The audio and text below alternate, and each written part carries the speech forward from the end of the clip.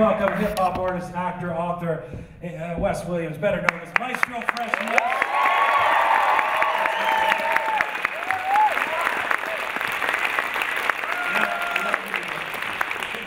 Well, now, this is not for me, though. Not for me. You don't wear Lululemon. Watch. Watch Lululemon. I got choices. Here's the thing about you. I'm a Toronto boy, you know. Listening to you, I've always thought of you as a Toronto guy. There's Toronto lyrics. You refer to Toronto. You refer to difficulties you had in Toronto. You've been a proud booster of Toronto, I thought. So you're out here, and I read a press release saying, happy to be in his hometown of Vancouver. What? You wrote that, didn't you?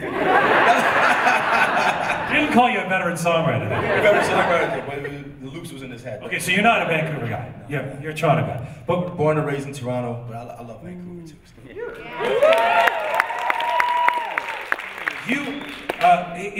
This is the 20th anniversary of Let Your Backbone Slide. And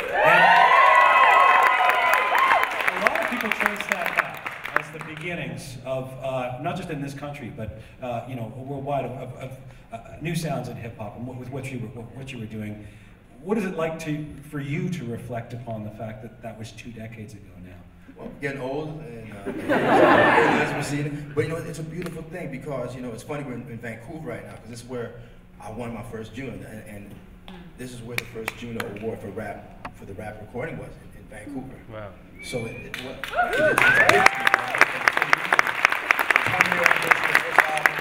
I never had a category before, and my first album was the first. So it's a feeling, man. Listen, Red One, I met Red One from the Rascals before he had the dreads. It's like a long time ago, and they were so accommodating. Artists here and people here are so accommodating, and I love y'all, man. That's real spit. Woo!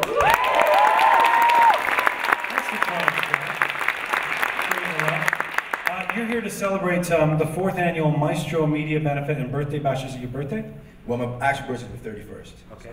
Happy birthday. On the 26th. Okay. But happy birthday shout-outs from the audience.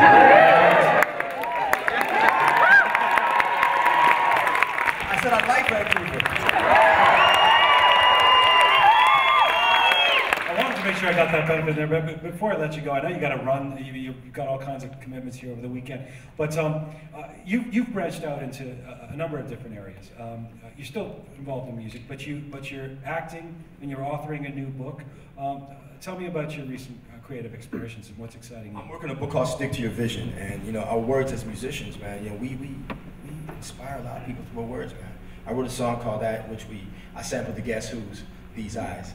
And Stick to Your Vision was a beautiful song for me. And one day I saw a dude with Stick to Your Vision tattoo on his arm, and I was like, wow, man, my words affect people that much. You don't know who you can affect with your words, man. You know, I mean, listen to who you were just, you know, interviewing Gordon Lightfoot, you know, Bruce Coburn, Yoko Ono. That's a whole different thing. But the point is, words put an impact on people. So it's going to come out in the new year 2010, and it's a motivational joint. Now, on the acting tip, I got a brand new series called The Line. I'm so excited about it, from playwright George F. Walker. And, man, George just won the Governor General Award for literary, and I just feel good, man. This is a whole different thing. You're gonna see me. It's a good role. One episode, I throw my lawyer off the roof. Next episode, I computers to kids in the back center. It's beautiful. On my leaves, being a Bantam hockey league. We'll talk. Maestro, honorary Vancouver. Great to have you here.